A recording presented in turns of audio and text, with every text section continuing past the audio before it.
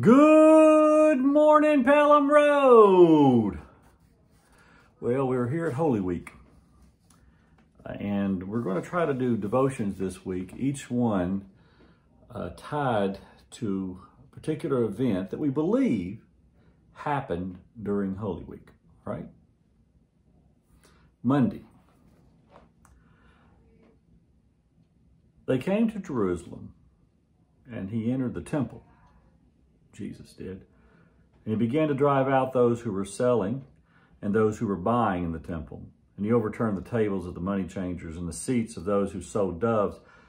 And he would not allow anyone to carry anything through the temple. He was teaching and saying, "Is it not written, my house shall be called a house of prayer for all the nations, but you have made it a den of robbers." And when the chief priests and the scribes heard it, they kept looking for a way to kill him, for they were afraid of him, because the whole crowd was spellbound by his teaching. This is a piece of artwork that represents that day. This is a pivotal day. After Sunday's triumphant entry, the religious leaders and the civic authorities were on high alert concerning Jesus. We speculate that what happens today, on Monday, escalates their fears to the point of action. The scene in the temple the day that Jesus strolled in was chaotic. No doubt the animals, like all animals, are making noise, and they're not silent, and the aroma of the temple area is that of a barnyard. Coins changing hands or even hitting the pavement are making a racket. And you add to all of that human emotions and human voices, negotiating prices, people yelling. I mean, it was just a chaotic day. And while we think this is the day that the religious leaders intensified their actions to silence Jesus, it is also clear that something breaks in Jesus this day.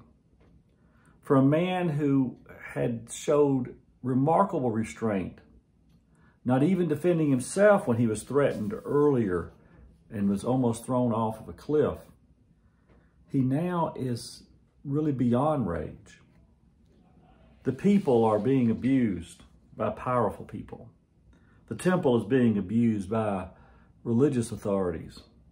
Religion has been weaponized, and Jesus stands with those victimized by their religious leaders.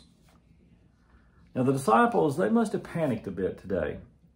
When Jesus decided that he was ready to go to the temple, they couldn't think that was going to end well. And their panic rose further as they watched what happened as he ran people out of the temple. And as he pushed people out for their greed and their oppression,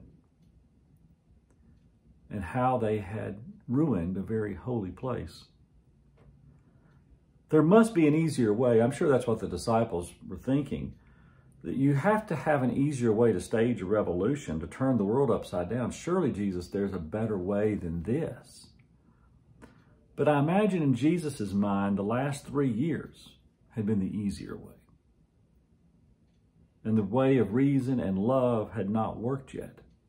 So now he's going to try religious rebellion and see if that gets anybody's attention. Most of us want to find the easy way to follow Jesus. But if we choose to walk with Jesus, then we might find ourselves turning over tables in our world and in our life. We may find ourselves declaring that all of creation is God's house, and we ought to stop treating it like a den of thieves. We might find ourselves declaring that all God's children should be treated with dignity. We might find ourselves proclaiming that the God in whom we take refuge calls us to provide refuge for those who have been cast out. Temple Monday is a reminder that walking with Jesus isn't always a stroll in the garden. Sometimes it is a dangerous, strenuous road.